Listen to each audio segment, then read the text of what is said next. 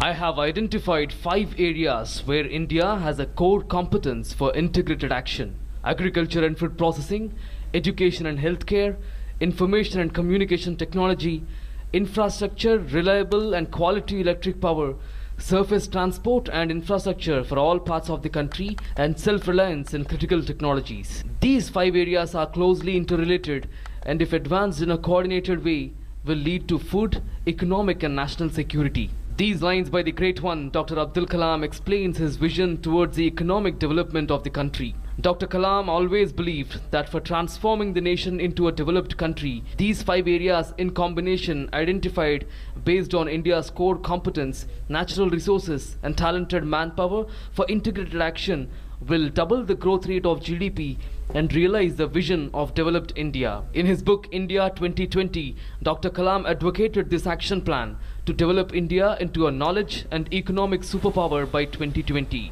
Dr. Kalam's economic vision is impeccable. His speeches, lectures, books convey this message strongly.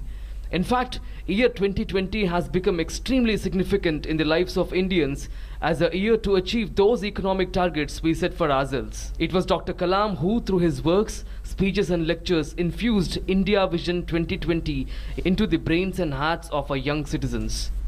Dr. Kalam stressed on doubling the present production of agriculture and food processing, which is the backbone of Indian economy. He emphasized on the development of infrastructure with reliable electric power, providing urban amenities to rural areas, Pura, and increasing solar power operations. Pura is a strategy for the rural development in India, and it proposes that urban infrastructure and services be provided in rural hubs to create economic opportunities outside of cities. Dr. Kalam always said that education and healthcare are 2 major sectors that lead to overall development. He believed that enhancing literacy rate, providing greater health facilities and social security will encourage people to actively participate in the development process of the country. Information and communication technology, another important space Dr. Kalam stressed, will be a game changer in the complete economic development process.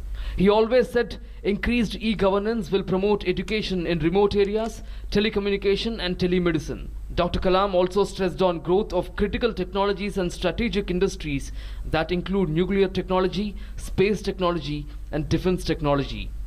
Indeed, these are the areas which the current Narendra Modi-led government is determined to focus upon and develop strategically, that everyone believes, if achieved, India will be an economic superpower, which was the dream of Dr. Abul Pakir Jainuddin Abdul Kalam, the missile man and the 11th President of India. Venkat Raman's report, DD News.